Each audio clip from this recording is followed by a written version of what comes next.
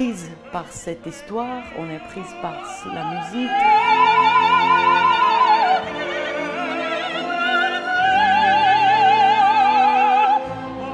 The music is beautiful. It's really fun even to listen to it, you know.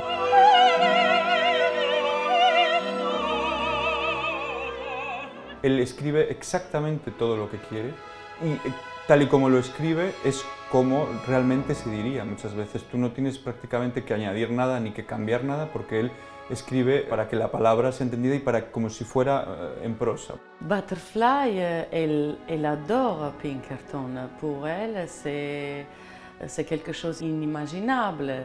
Elle est amoureuse, elle croit cet amour avec une telle naïveté, avec une telle profondeur, avec une telle sincérité.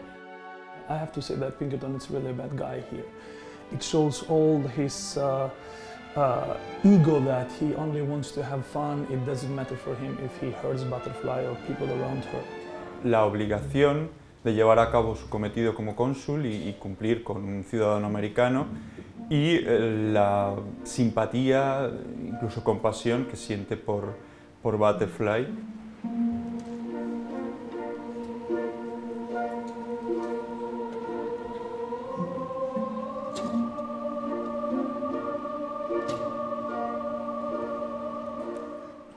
Je pense que c'est une chose très bien parce que ça donne l'importance au drame, les choses essentielles, l'histoire essentielle et les rapports entre les personnages.